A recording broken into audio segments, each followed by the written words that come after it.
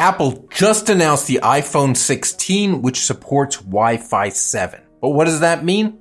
Let's get into it. According to Apple's tech specs, all the models of the iPhone 16, the 16, the 16 Max, the 16 Pro, the 16 Pro Max, they will all support Wi-Fi 7. But to take advantage of it, you're probably going to need new routers. It's really only routers that are sold this year that support Wi-Fi 7. So what's different about Wi-Fi 7 from Wi-Fi 6 and Wi-Fi 6E? Well, Wi-Fi 6E added to Wi-Fi 6 the ability to use 6 gigahertz Wi-Fi. So Wi-Fi 6 could use 2.4 and 5 gigahertz. With 6E, you got this new band. It has more than 1,000 megahertz of bandwidth up there. Now, Wi-Fi 7 builds on that with new encodings that support even higher speeds if you're close to the router, and wider channels. Where Wi-Fi 6E support 160 megahertz wide channels, you can go up to 320 megabits. You can get speeds above a gigabit with Wi-Fi 7. Are there any downsides? Well, before I get any deeper into that,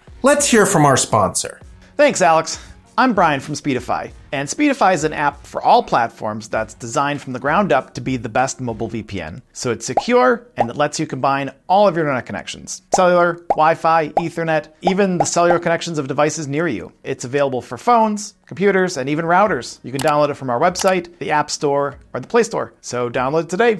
Well, 6 gigahertz is shorter range than 5 gigahertz, which is shorter range than 2.4 gigahertz. But for the most part, living in the city, range is bad. Long ranges mean more of the neighbors can interfere with you. The shorter range can be a real benefit, that you're only connecting to the Wi-Fi router in your house, and you don't have the people 2 houses or 3 floors up interfering with you. So that could work out depending on your situation. So some of you may be wondering, how does that affect Speedify? Well, Speedify manages to use anything that looks like an internet connection. Will work fine on Wi-Fi 7. It's just another internet connection. But a neat thing about the Wi-Fi 7, you start getting these really fast speeds that are actually faster than your internet connection. It frees up more bandwidth for us to do pair and share. So you can have phones on the Wi-Fi network sharing their cellular. So even if the internet goes out to the router, all these phones can share their cellular at super high speed. I am really excited about Wi-Fi 7 and what's going to do for us. Make sure you check out our discussion video on Wi-Fi 7 because we get deeper into the tech behind personal hotspots and 6 gigahertz Wi-Fi.